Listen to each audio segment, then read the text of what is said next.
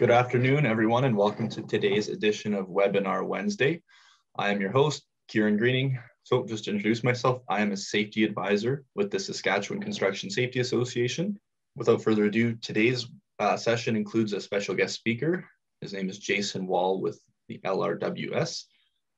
So he's going to be going over some of the legislation changes that took place on April 1st to the OHS regulations in Saskatchewan. Jason, would you like to introduce yourself? Sure thing, Kieran. Thanks for that.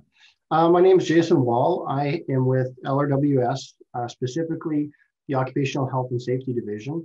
And in that division, we have several branches. It used to be Risk Assessment and Planning, but we renamed ourselves. We're Divisional Services. And my title within our ministry is the Manager of Standards and Policy. So part of my job, I've been there about 3 years now. Part of my job is to see how we mesh standards with the regulations and among other things. So I think that, is fairly relevant to today's topic. So I guess what I'll do is I'll get started on the presentation. So Occupational Health and Safety Regulations 2020, long overdue. 1996 to 2020, that's 24 years. That's quite a lengthy haul. So just a couple quick points here. The government of Saskatchewan has made some amendments to the Occupational Health and Safety Regulations, okay? There's always constant amendments, but this one was a fairly big one, especially with renumbering, and that's why we went to the 2020 name change. So effective April 1st, it's now the Occupational Health and Safety Regulations 2020. They're in effect. A copy of these regulations can be found at Publications Saskatchewan, and there's a link there. Basically, any regulation, act, and so forth can be found through Publications Saskatchewan. So it's a very good site. So some of the major changes here, a review was done essentially to do harmonization. Harmonization is an initiative that was, it's part of the Canadian Free Trade Agreement, and it's to break down barriers between territories and provinces and allow more free trading within Canada. So we want to harmonize certain personal protective equipment requirements within other jurisdictions in Canada. And for this, we also made the change of the update to references, minor housekeeping amendments to assist workers, employers, and owners and contractors, okay? Just understanding their rights and obligations a little more clearly. So with a summary of these changes, let's see, we have adopted several CSA standards. The main one is for first aid kits. We harmonize personal protective equipment standards, and I'll get to that in a little bit. Consolidate 3 regulations. Again, this is just a broad overview. I'll get into a little more detail a little later on. We remove some seismic blasting exemption to the existing regulations. We renumber the regulations, which that was a biggie, and a few housekeeping cleaning up, for some wording and so forth. And then also added that special vaccination leave regarding the COVID immunization. So harmonization. This Canada-wide initiative to remove barriers to internal trade, I don't want to just read the slide, but essentially it's to help companies work within different provinces and have less hassle when it comes to, we're focusing on personal protective equipment right now. So, a company doesn't have to have a standard, say in Alberta, different one in Saskatchewan, different one in BC, and so forth. This way, the mobility between the provinces is a lot easier on the safety front. First aid risk assessment. All right, so with this new regulation, it requires an employer to have a first aid kit risk assessment done. It's very important that this is done by a competent person, and competent is defined actually in the Act itself. And, this is someone that has essentially knowledge, training, And that assessment will determine the risk of the classification at the work site. Okay, so it's very important that it's done, for each different work site. You might have one employer that works at worksite A and worksite B. It might be the same industry, it might even be the same number of employees, but depending on location and other activities, they may actually have different risk assessment classifications. Annex A of the CSA standard provides direction for undertaking this workplace risk assessment. So personal protective equipment harmonization. Okay, so we've adopted many standards as approved. If you notice in the regulations, there's a lot of reference to the word approved standard. And approved standard, we'll get into the definition a little bit later, but essentially the list that we have here in front of us, these are standards that are approved, and we didn't actually have to make a change to the regulations because it just cites an approved standard. So for industrial protective headwear, we have CSA Z 94.1. Eye and face protectors, we have CSA 94.3. Protective footwear, CSA Z 195. And hearing protection, Z 94.2.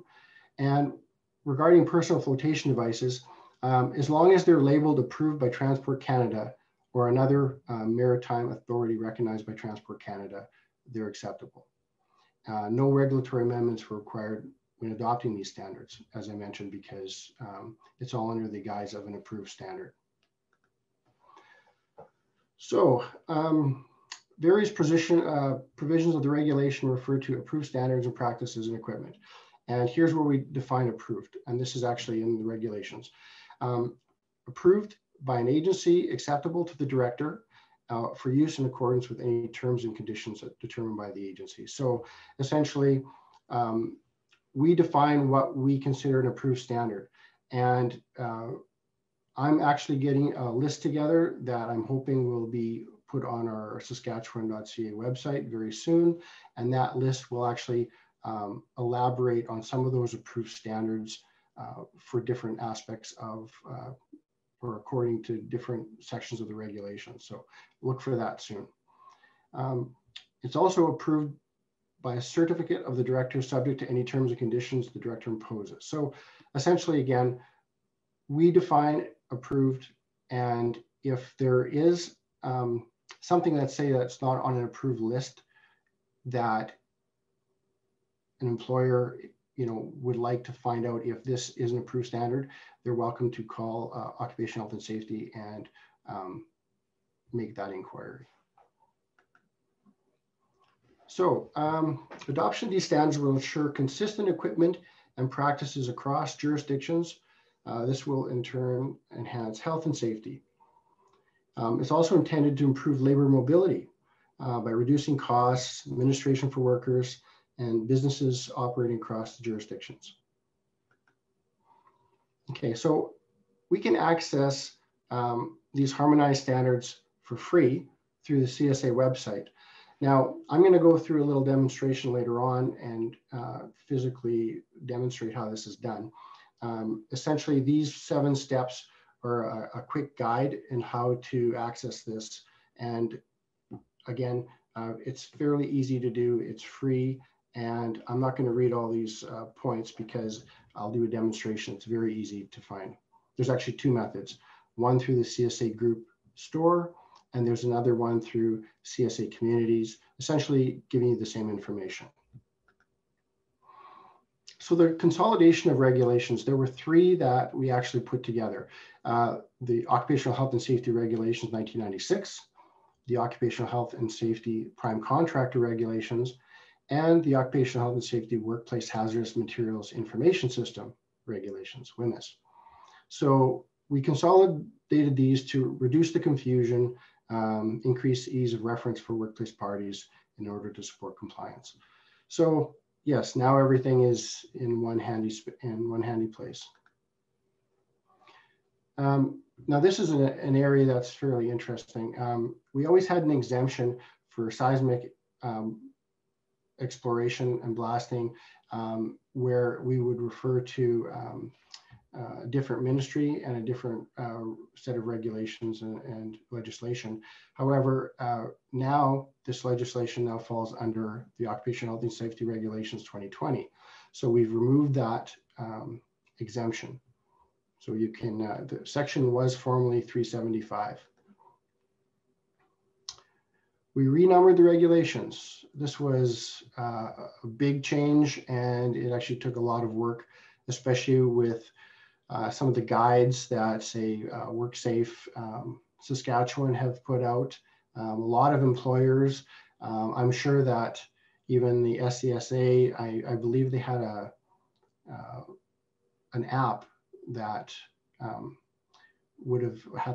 has to be updated. So this change in the numbering was very intensive. The reason we did this change, it allows easier use. Believe it or not, it will become easier, and it's easier to make changes in the future, accommodate future amendments, and so forth. So it's more of a long-term advantage. Housekeeping amendments. General housekeeping amendments have been made to, in order to update references to repeal legislation, such as the Occupational Health and Safety Act in 1993, modernize some of the language to reflect current practices, such as using general neutral language. We also included in the regulations the special vaccination leave. So effective March 18th, workers are entitled to a minimum of 3 consecutive hours of paid leave during work hours to obtain a COVID vaccination. They are entitled to more than 3 consecutive hours paid leave if their employer determines that that circumstance is warranted. And this can be found in section 6.22-6-22.1. So more information can be found at either our Occupational Health and Safety Division. The number is listed on the screen there. You can find a lot of information on the Saskatchewan.ca website, WorkSafe.ca website, and publicationsaskatchewan.ca. So that sort of concludes the very brief presentation. So this is going to be a quick demonstration on how to access the standard, the CSA standard. And many standards are actually free for Canadians and can be accessed this way. Not all, and I know CSA has told me that they are working on, hopefully getting every standard they have as free access. And again, this access is fairly limited. You can only view, you can't print or download, but at least it's an easy way to find out what's in these standards. So if a person just searches for the CSA store, you'll see a list. And as long as you go to CSA store, either one, and of course, that's not the one I want. Okay, here we are. And if you look at the top of the screen, if you've never logged in before, you can go to, there's a login and register up in the top right-hand corner. So if a person clicks on that, and I've already registered a generic account just for this demonstration. So one step will sort of be missing here, but we'll work through it. So if you don't have an account, you would say create an account. Okay. Put your first name, last name, country. You can put your industry and job title if you want. It's not necessary. It's important to have an email, and then you choose a password for the CSA site. Now I'll just go back because I've already done this. And like anything else, when you register, you always get you need a confirmation email. So for example, this fictitious account, this was sent to the CSA group account. I call myself Joe Canadian, and this is where it tells you a little bit about the free account that you made. but you don't actually have to verify it through this website or through this email you, just some information for your benefit. So once you're registered, you put your email in the username, password, log in. I'm not going too fast, am I, Karen? Okay, perfect. And we are waiting. Otherwise, I think I'm going to demonstrate how to access the regulations through Publication Saskatchewan. So maybe I'll start doing that right now while that's refreshing. Hopefully, well, that'll come back. So we search for publications. Okay.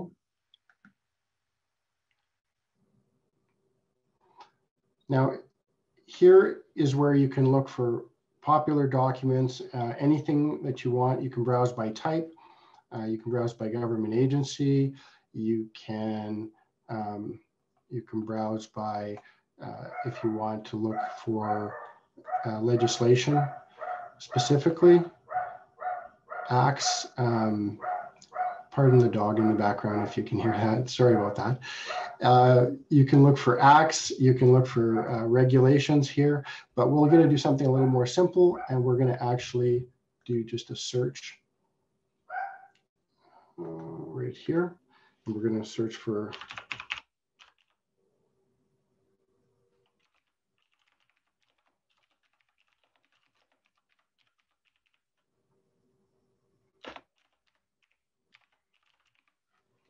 let's see what we get.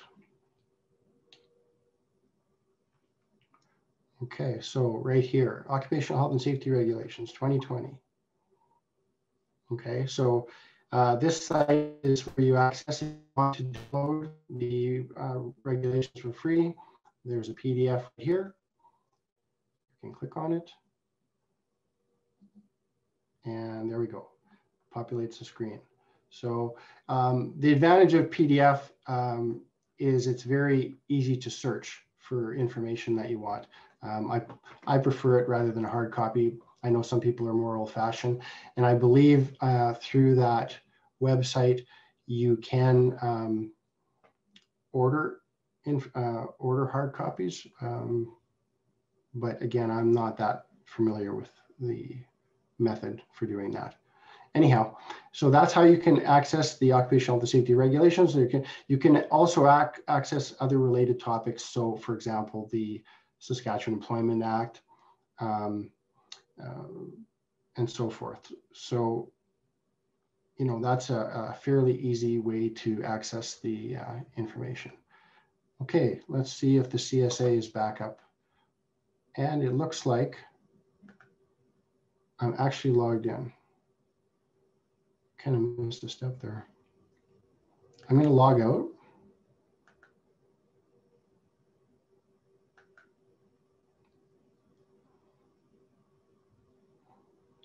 Oh boy. Okay. I just want to go through this process very easily. So, in my account, we put our username, password, log in, and here we go.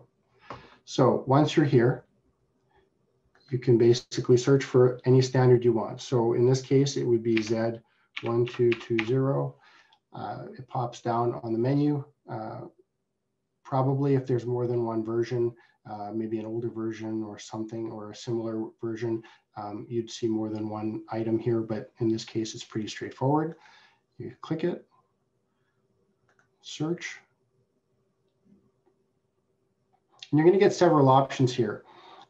Here's where you can actually have a chance if you want to purchase the standard, or there's other ways that you can subscribe, and it allows access to these standards for a varying number of people in different locations. But again, all this is dependent on copyright, as you can see. What we'll do is we'll just highlight the title name, standard name. And once this populates, you'll see if it's a free view, you'll see this view axis here, kind of mid-page on the left. If the standard does not have free view access, this will not appear. In this case, this standard is free to view. We will click that. And for some reason, it's telling me I wasn't logged in. But it looks like it's working. Have some Jeopardy music playing while this is happening.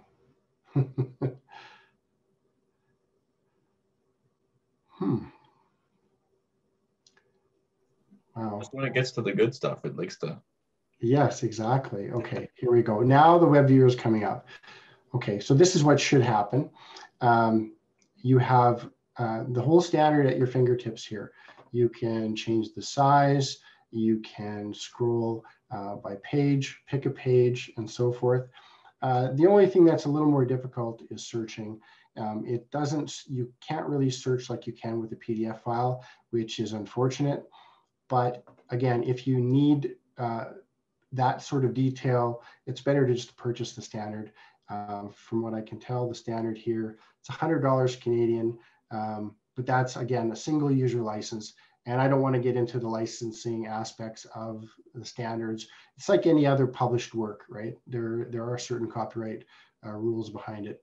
And I believe there might be some questions related to, how to look at this information and make it available, on an ongoing basis. And I think I might have an answer for you coming up. So we'll just close that. And I guess the other option I was going to show is if a person goes in to find the standard, you can go in through CSA communities. Now this probably won't work because I haven't registered, but what I'm going to do, okay, I'll just use mine. It's okay. You can't see my password, so I think I'm good.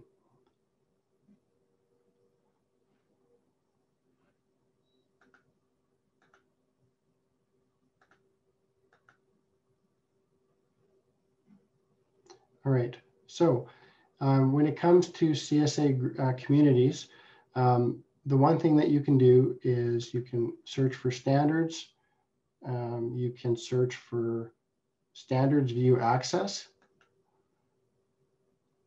and occupational health and safety. Now, this CSA site, the one advantage of this is that if there is any regulation or any standard that is referenced in the legislation, you can find it at this page. So for Saskatchewan, there isn't very many regulations cited specifically because we use that term approved standard, but in a few places they are. So for example, if we have occupational safety diving code for diving operations, you can view it or buy it. And again, you can view for free, but this is an old standard. Another way, let me just go back here. Another way that you can look at any harmonized standard, if you look on the very far right-hand side, French is first, but if you look past there, the English versions are lower. So you can actually have free access to the protective footwear, industrial protective headwear, eye and face, first aid kits, and hearing. And any of these standards can be accessed this way, the same way they can be accessed through the CSA store. So this allows, again, this is a view access portal, not quite as eloquent as the CSA store application, but basically the same thing. So anyway, that sort of concludes the quick demonstration on how to access the information. So there must be some questions. There are. So we've got some questions in the Q&A feature down below, but we've also got some questions from some members of the construction industry around Saskatchewan. So I'll start with those questions, and then we'll get to the ones that are in the question and answers. You bet. So the first question I've got here is, will there be an addition to the regulations that takes into account the distance from a medical facility? So I'm assuming that's on that hazard assessment. Right, you're very correct. So simply put, no, there won't be any addition to the regulations. And the distance from a medical facility, it's an important consideration for that first aid risk assessment. So again, that's where it's encompassed in doing that risk assessment. And again, that can be found in the CSA standard under Annex A. Excellent. So the next question I've got is, it relates back to that hazard assessment. So what are some situations where a construction project or company could be considered low risk, medium risk by the standard? So the low risk means activities with a small likelihood of the occurrence of harm and low severity of that harm being predominant. Right. And looking at that question, I mean, it seems like that question is specifically asked about the construction, a construction project. So, but in general, I don't want to make speculations because there are so many factors at play with this sort of determination, right? There are so many considerations for the workplace first aid risk assessment. They're all found in Annex A of that standard, specifically clause A.2. A couple of the highlighted points of this that should cover that aspect are sort of characteristics of the workplace, right? So not only what type of work are you doing, what kind of equipment is around and so forth, what industry sector trends are, right?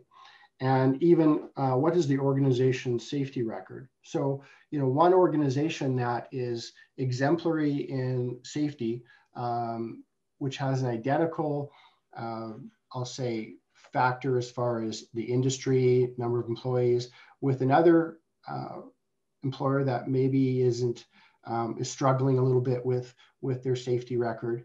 I mean, that would play a factor in how this information is determined, right? So it's really hard to give a specific example of that. But I can say that it would be fairly rare, in my estimation, that a construction project would ever be labeled a low risk. But again, there may be factors as long as this risk assessment is done by a competent person.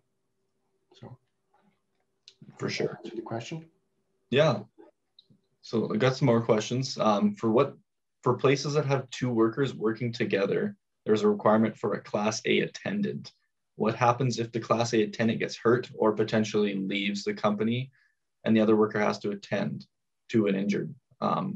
So would this be contravening the legislation, or is there something else in there for that? It's a good question. It's a fair question. I mean, it's unfortunate, you know, scenarios like this could happen, right? It could potentially happen at any time. But I mean, in that specific case, my interpretation of the regulation is that regardless, there was a Class A attendant, he may have been injured, but technically the legislation was not contravened in that case, right? So no, you wouldn't have to have two people trained.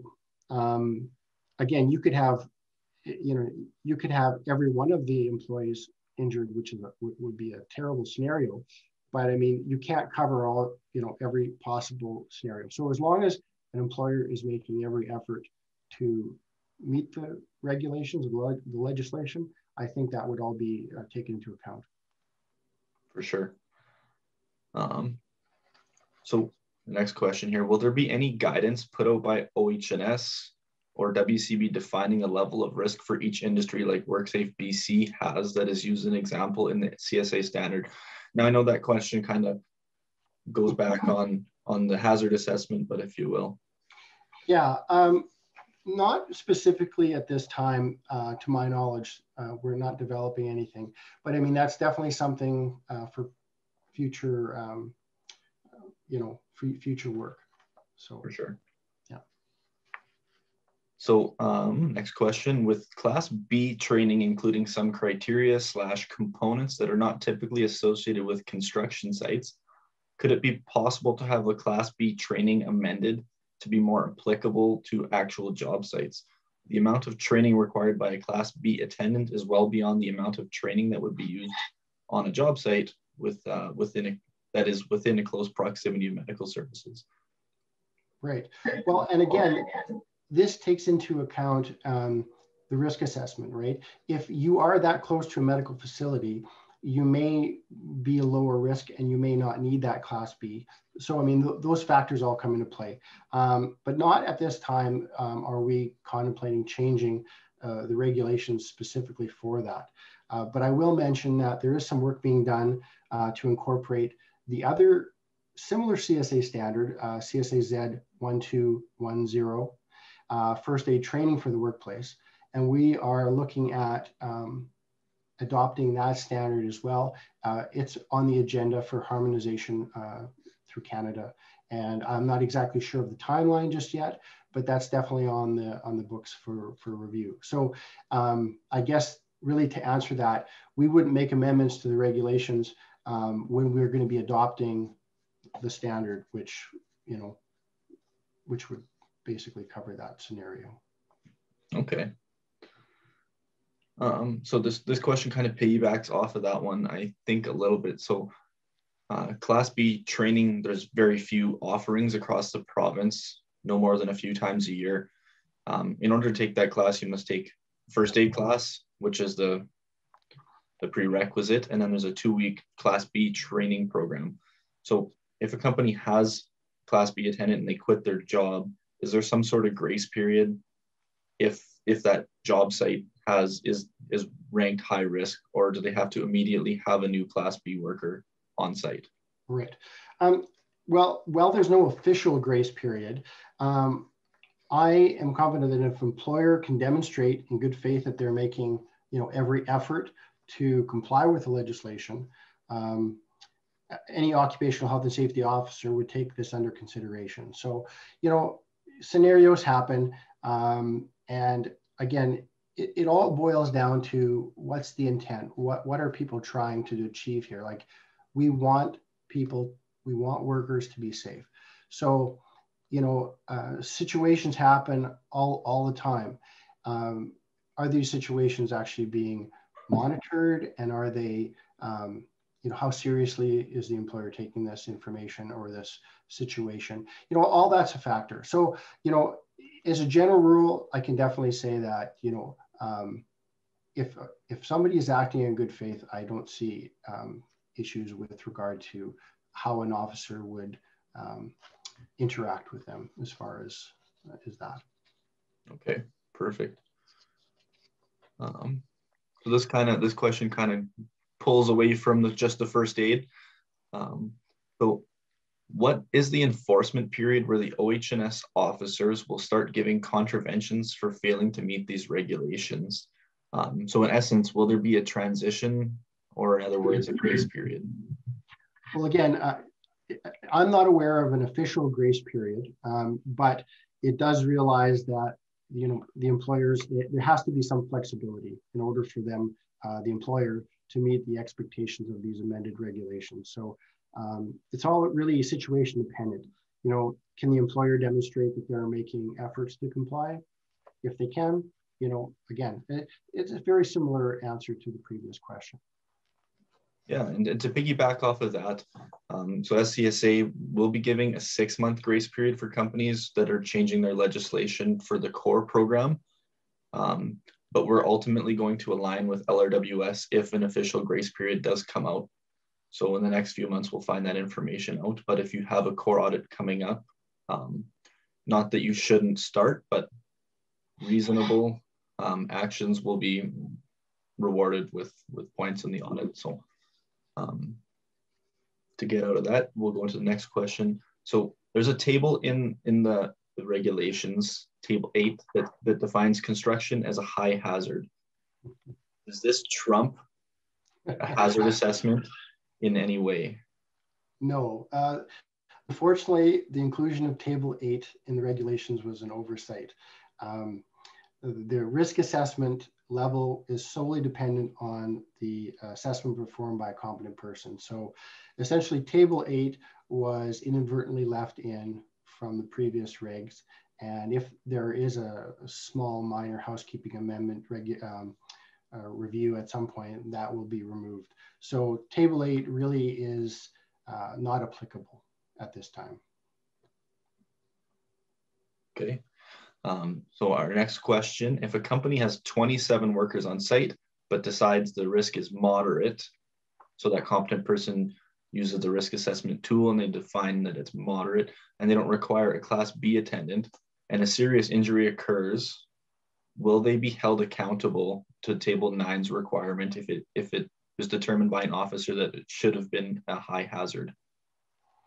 Okay, well, okay, so if a risk assessment was done, as you mentioned, you know, my opinion is, I'll give you my opinion, but I don't have a background in law, so I'm not maybe the best person to ask. But you know, if they consider all the factors and it's done by a competent person, I don't see that there would be an issue, because it was done in good faith and so forth.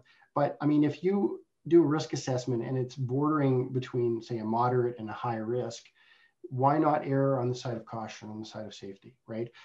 If again, you know, rather play fast and loose. It's easier to say, yeah, you know, this could become high risk, even though maybe right now it's moderate. Let's take no chances and go forth. But again, if it's a very clear moderate risk, or it was assessed that way and it's documented that way, I don't see an issue. Again, it'd be best to get the advice from a lawyer, but that's my humble opinion. Certainly. So the last question I have from the questions from previous, information found on that CSA website cannot be shared, like we discussed, printed, downloaded, etc. How can construction sites with little to no cell coverage, Wi-Fi access these the standards if they're required? That's a very fair question. There are a couple different options, right?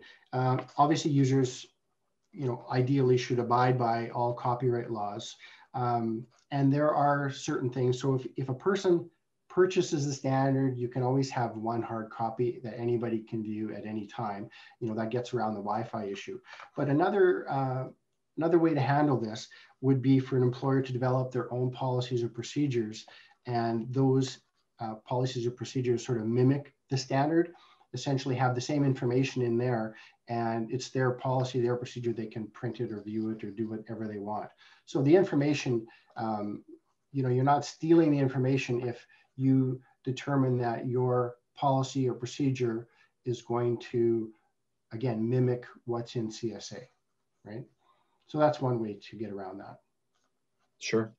So one question I have about the first aid kits and the risk assessments. So if I'm a smaller company and I have, let's say, service calls, would I be able to do a blanket risk assessment for service calls, or do I need to do a specific risk assessment for individual sites?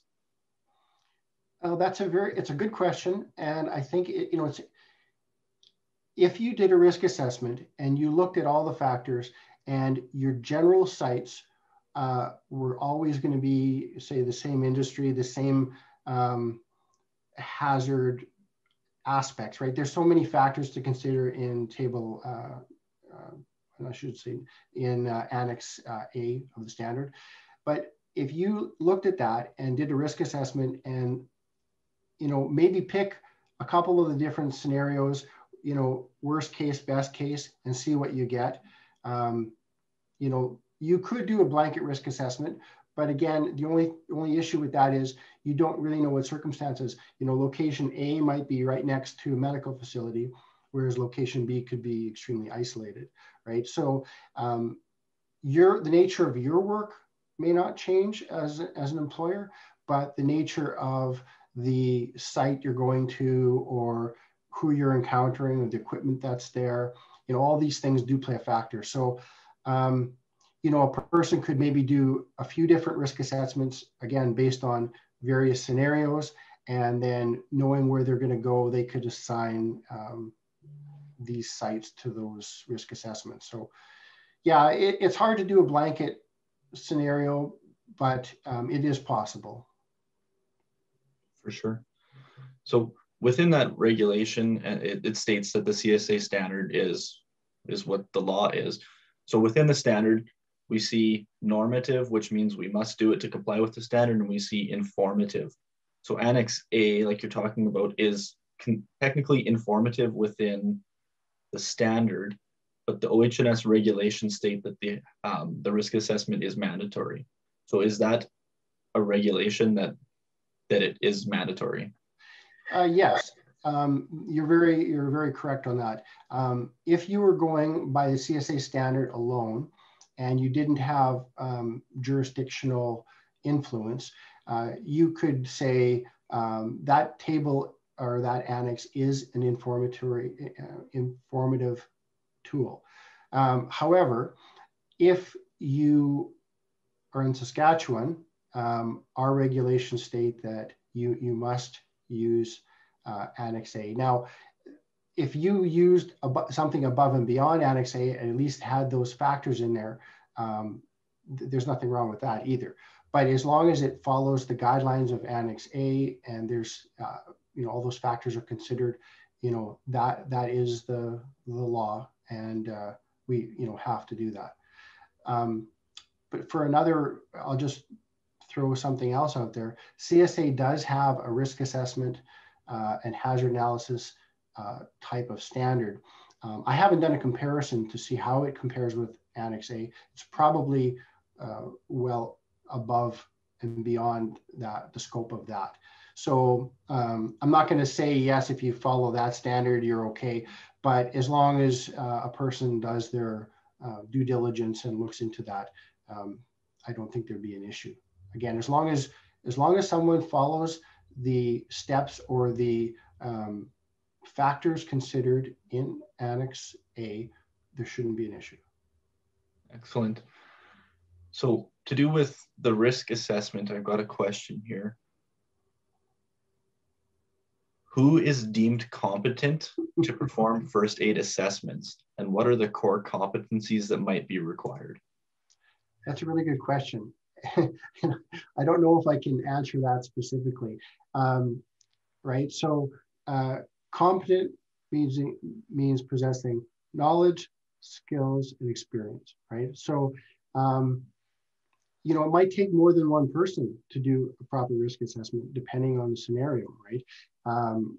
Each industry, each employer, they have specific information that is related to them. So for example, I talked about the accident history or performance of that company. That's a factor.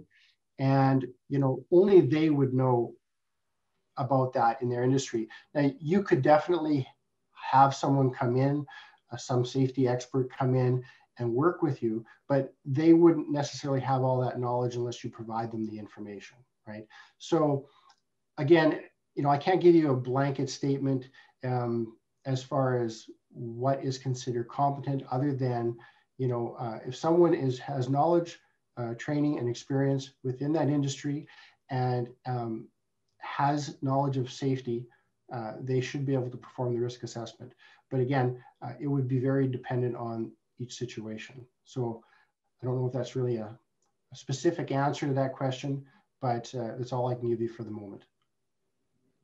For sure.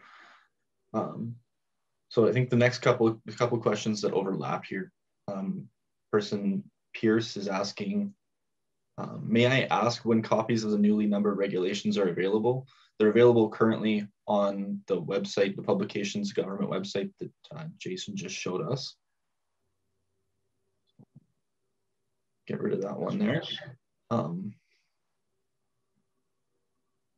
So although distance is a consideration on the risk assessment, the definitions of severity and consequence, in parentheses, level of incident, do not include any reference of distance to a medical facility. So I'm not sure that's a question so much as a statement, but how would you determine your distance to a medical facility to do with risk? Okay, so I guess it's the mode of transportation as well, right? You may be far enough away as far as bird's eye view type of distance, but if you have access to ambulance or other modes of transportation that can get you to a medical facility, that's the key. I mean, you could be in a large city and far enough away, and if there's always problematic traffic, that time is more critical than necessarily distance, right? It's the time to that medical facility. So, again, all those things have to be considered, and it's always better to err on the side of caution, right? Oh yeah, maybe it's only a 10-minute drive to get someone to the hospital, but if there's heavy traffic on occasion and that doubles in time, it's better to use that as the factor in determination. So using good judgment with the risk assessment paired. Right. As long as it's reasonable. That's right. And that's where it comes down to someone that's competent. You don't want to skirt around the issues where, yeah, it's a 10-minute drive, let's be a little more thorough. Let's look at the, what could happen scenarios, right? And, if you're competent and you're doing a proper risk assessment, you will consider all those factors, right? Mm-hmm. Absolutely. So our next question is, do we need to replace our first aid kit, or can we only add the missing items? Sorry, I just read it wrong there. I know exactly where you're going with this. So basically you're saying, can you just add or change the kit that you have to meet or be compliant? Of course. You don't have to go out and purchase a brand new kit. You might be able to find the supplies you need a lot cheaper in bulk if you maybe you're a larger employer and you only have to add X, Y, and Z instead of the whole kit. Mm-hmm. By all means, purchase it in bulk and make your changes. For sure. So here's a longer-winded question here.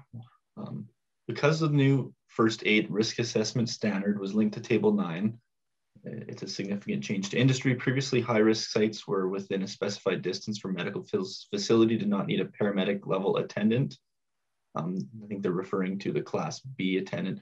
So under these revised regulations, high-risk sites with more than 40 workers now require a licensed paramedic. I'm not sure if that's, regardless of their proximity to a medical facility, this is a very significant change. So I think that question stuck on that other table stating that all construction sites are high risk.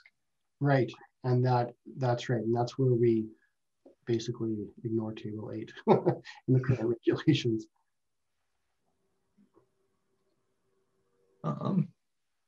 So does Annex A provide a standardized risk assessment format for use by employers?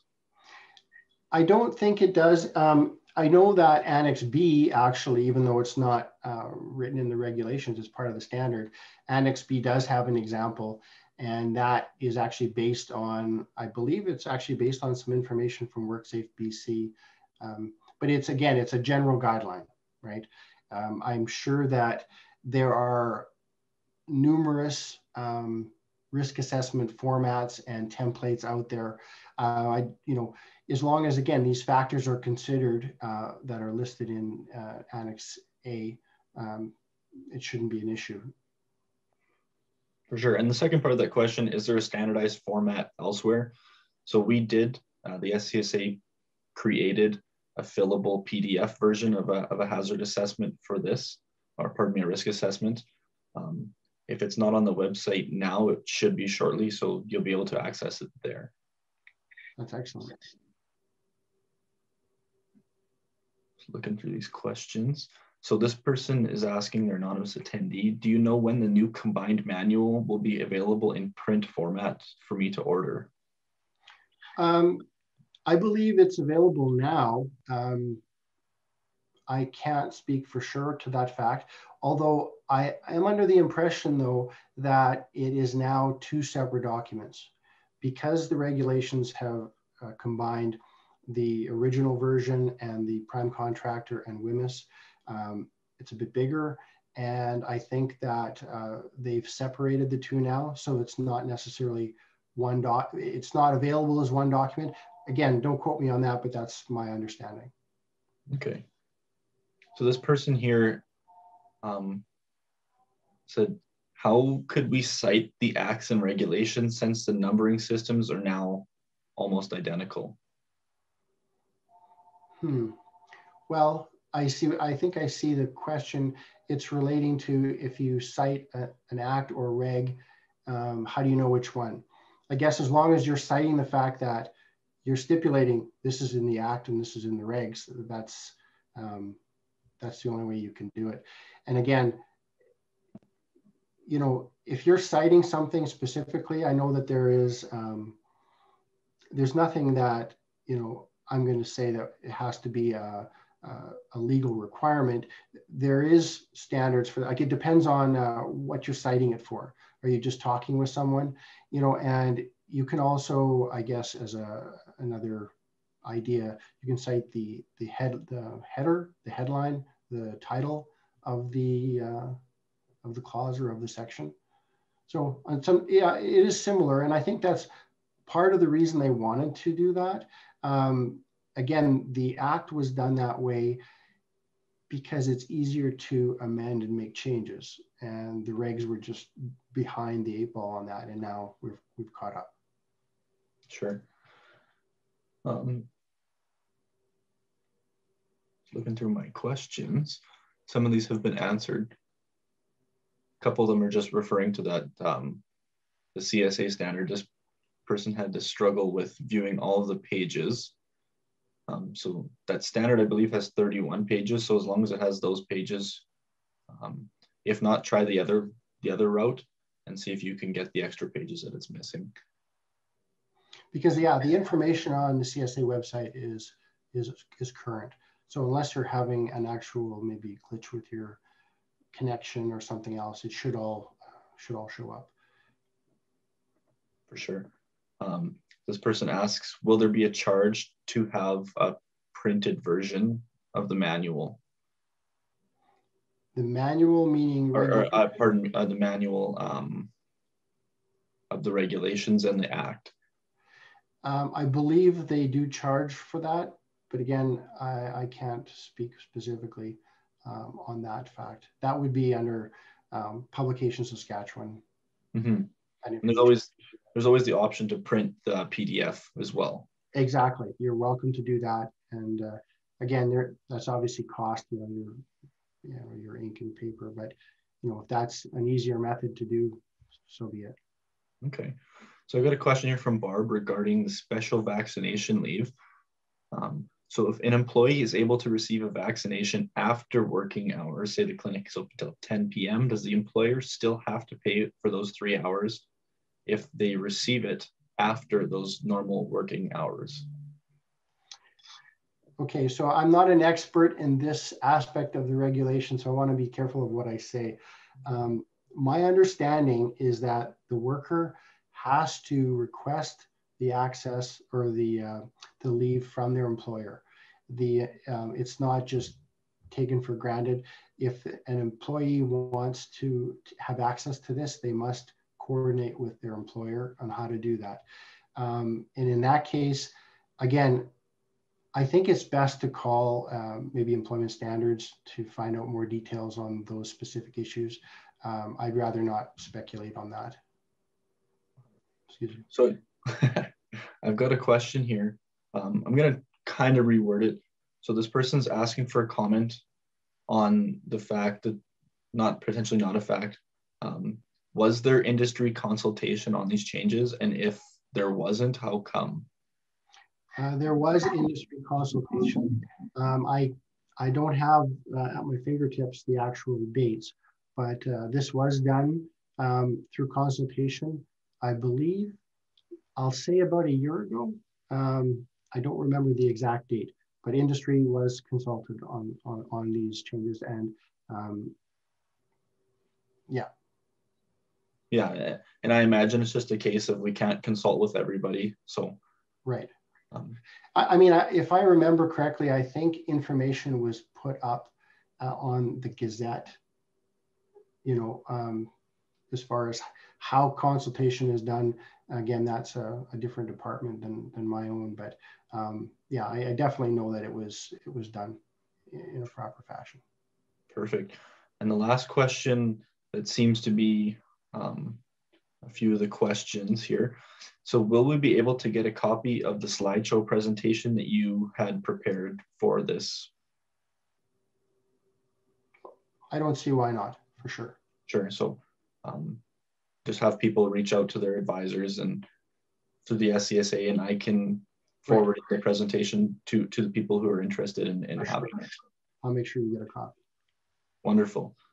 So that kind of brings us to the end of our hour. I want to thank Jason for coming on the webinar, doing such a great job answering our questions with the broad view of all the things that have changed with the regulations. So thanks for tuning in for this edition of the Wednesday webinar, and thanks again, Jason. No problem. My pleasure. Have a wonderful day, everyone. Thanks.